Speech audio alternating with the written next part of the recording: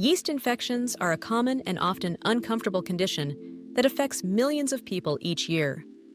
Understanding what causes yeast infections, how they develop, and the best ways to treat and prevent them is essential for maintaining good health and well-being. In this exploration, we'll delve into the causes of yeast infections, the risk factors that make them more likely, the typical symptoms, and the most effective ways to get rid of them, both through conventional treatments and lifestyle changes. Yeast infections are most commonly caused by a type of fungus called Candida.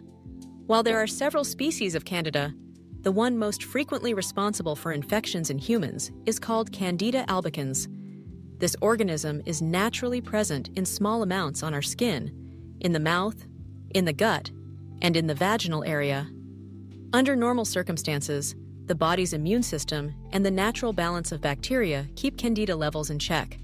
However, when this balance is disrupted, Candida can multiply rapidly, leading to an overgrowth known as a yeast infection. There are several factors that can disrupt this balance and increase the risk of developing a yeast infection.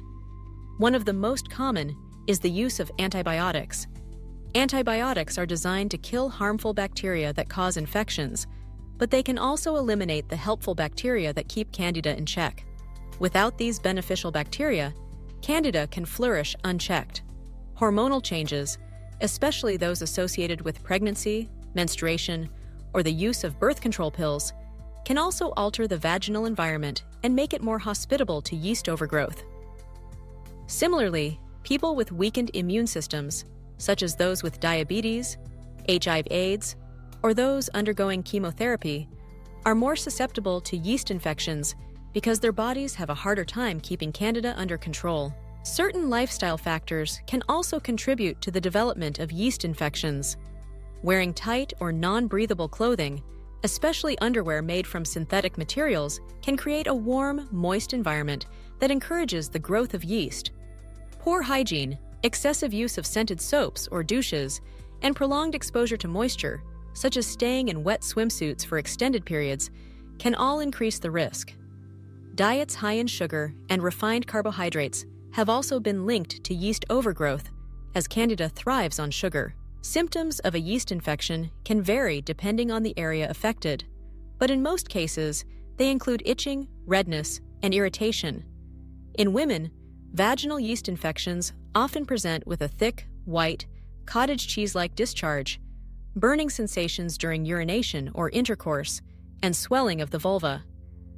Men can also develop yeast infections, typically manifesting as a red rash, itching, and discomfort around the head of the penis.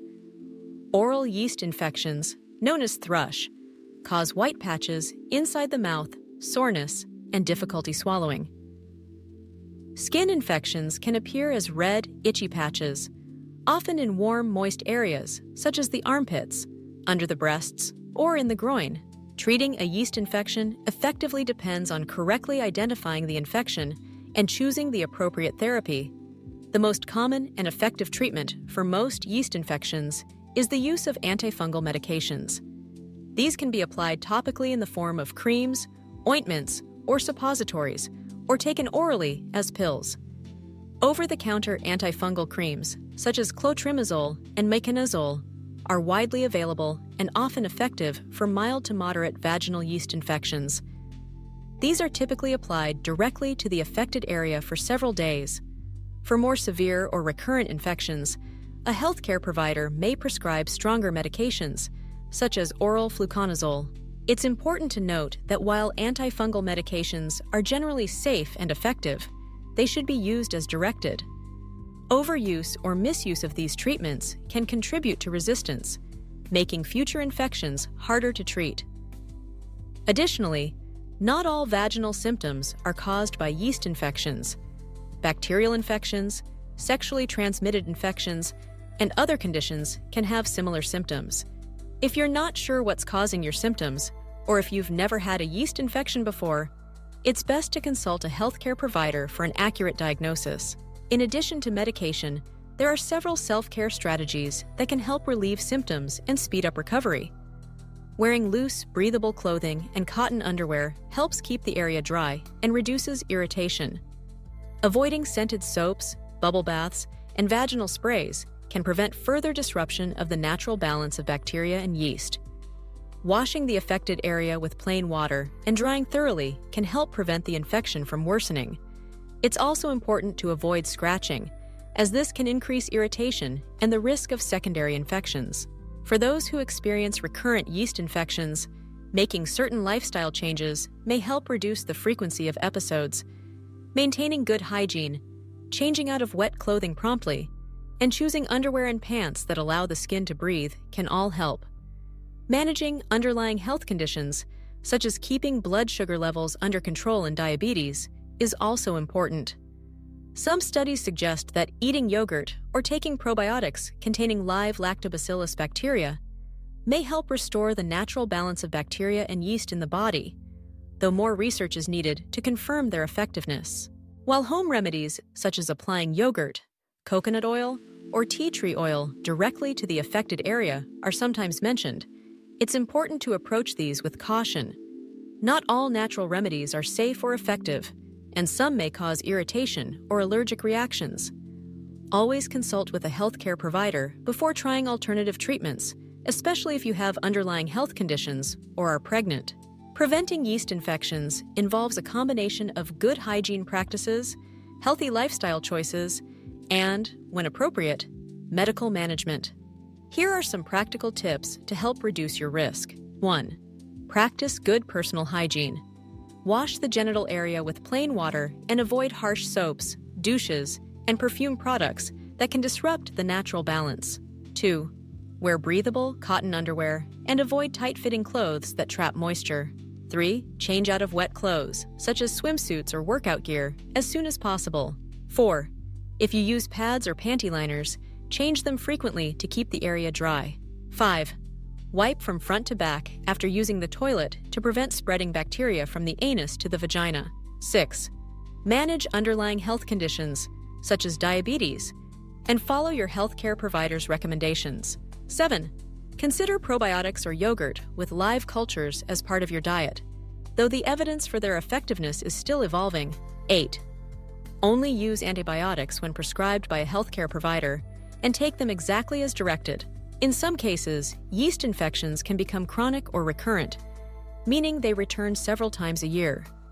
If this happens, it's important to work with a healthcare provider to identify possible underlying causes and develop a tailored treatment plan.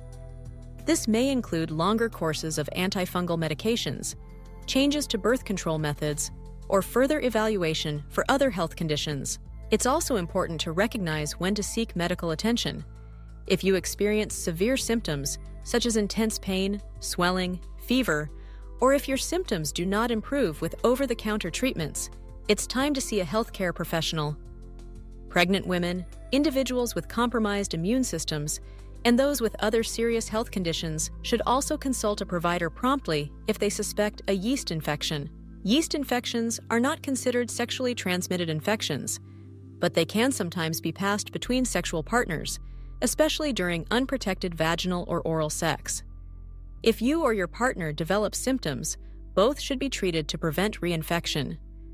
It's also a good idea to avoid sexual activity until the infection has cleared to reduce irritation and the risk of spreading the infection.